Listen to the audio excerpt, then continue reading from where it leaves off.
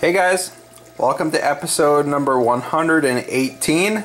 Today's Wednesday, so it's DIY Wednesday. And today I wanted to introduce to you a DIY air diffuser. Now, I know a lot of people buy air stones for their aquariums, whether it be for fish or turtles or whatever. And sometimes those are even placed in filters. They're a great item, except for the fact that they tend to break down, and after a while you just have to toss them out and get new ones. Some of them even have discard a stone on the packaging, so you know they're not going to last. I feel like that's a little unnecessary. I feel like there are ways around that, and so that's why I set out to make my own DIY air diffuser. And this is where I started. Essentially what this is a PVC fitting here. It's slip by slip on both sides, and I think this is a 1/2 inch fitting. And what I did here was, if you can see in the middle there, there's a piece of PVC board, the Sintra or the Comatex that I introduced in my previous video. There's a piece of that in there which is a circle, and it was cut to the same diameter as the PVC pipe that is meant to go inside this fitting. And what I did there was I made a bunch of holes, small holes. Now granted, they probably aren't small enough because if you look at these bubbles, the bubbles are still fairly large. But what I did was I used a pin here, and I heated it up with a flame, and then I was able to punch a bunch of holes in that PVC board. And what that allowed me to do was create my diffusion surface. Alright, what I did was I went ahead and PVC cemented that in place. And then what I also did was I took another piece of the PVC board and I cemented a bottom plate in place as well. So what that did was it created an air chamber in here, which allows the air to collect, kind of like the jet lift tube video, and then it allows all of the air to pass through all of these tiny holes and escape out the top, kind of like what you see here. The last thing I did was I drilled a hole on the side, and then I inserted an airline T connector, and I actually I terminated one of the ends and filled it in, so it's actually an elbow now. And when you connect an airline to that, that supplies your air, your chamber fills with air, and then the bubbles come out the top. If I was to do this again, I would probably make the holes smaller so that these bubbles are smaller, but I'll walk you through the evolution of what I've done here. So this was my first prototype. It worked fairly well, and from there what I wanted to do was I wanted to make something that was weighted, something that I could place in my tank and it would always stay on the bottom. So what I did here was I have the same thing, except my PVC board is cut into a circle, and then I have a piece of slate which is also cut into a circle, and those are bonded together with some JB Weld water weld epoxy, and that stuff is safe for potable water, so it's safe for aquariums. I think it takes about 24 hours to cure, and that seems like it's holding on fairly well there. I scored the underside of the piece of flat PVC, and then the slate stone was irregular enough that it allowed the two to bond fairly well together. I'll pull this out so you can get a little bit better view of it. And I did do still got some water in it. I did do a few things differently here.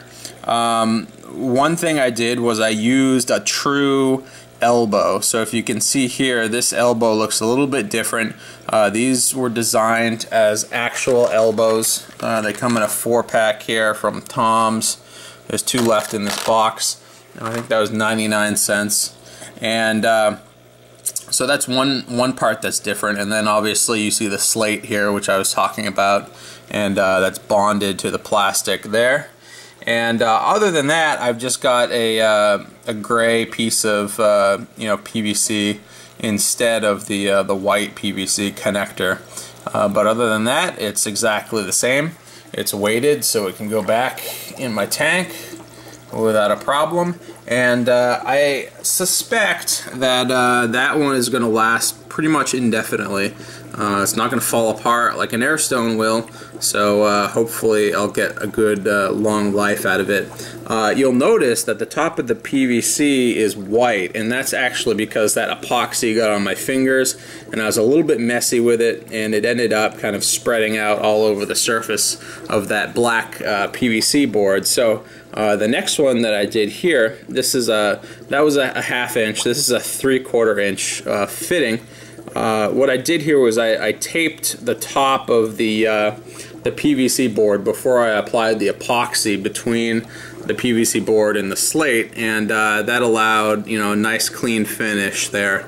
So that looks a little bit more professional. I made a few more holes in this one because I've got more surface area to work with here inside the pipe, but I mean, it looks like the airflow is going to be about the same no matter if you have a 1/2 inch or a 3/4 inch. So, you know, whichever one you prefer is fine.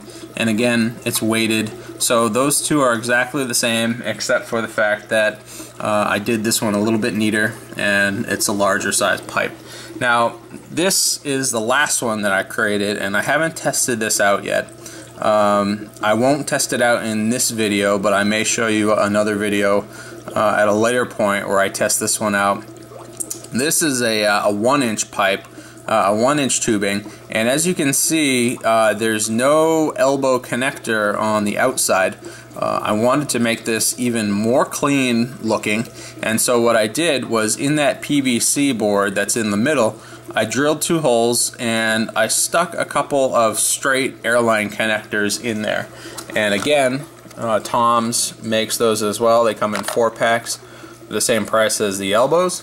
And what that allows me to do is connect 2 airlines to one of these larger diameter air diffusers. And if you see back there, I've got a fairly large air pump, and it indeed has 2 airlines attached to it. So something like this might be a better option for a larger tank, like a 55 plus gallon tank, whereas, you know, one of these might be better off for a smaller tank, like a 10 or a 20 gallon tank. But they all work exactly the same way. This one, actually, I used silicone on. You see some sticking out there a little bit in between.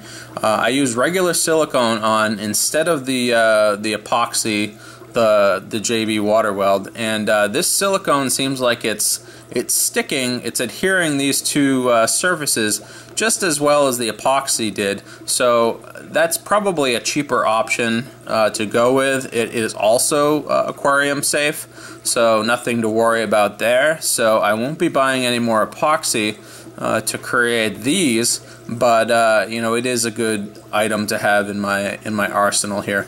But anyways, guys, those are DIY air diffusers. If I revisit this, what I'll probably do, as I said, is show you this one in action, and I'll probably also make smaller air holes here so that my bubbles are a little bit more fine. This is a fairly large pin that I used here, so I can definitely get smaller holes than the ones that I've created here, and I think that might result in a finer bubble and less surface disturbance and maybe a little less noise. But if you can hear,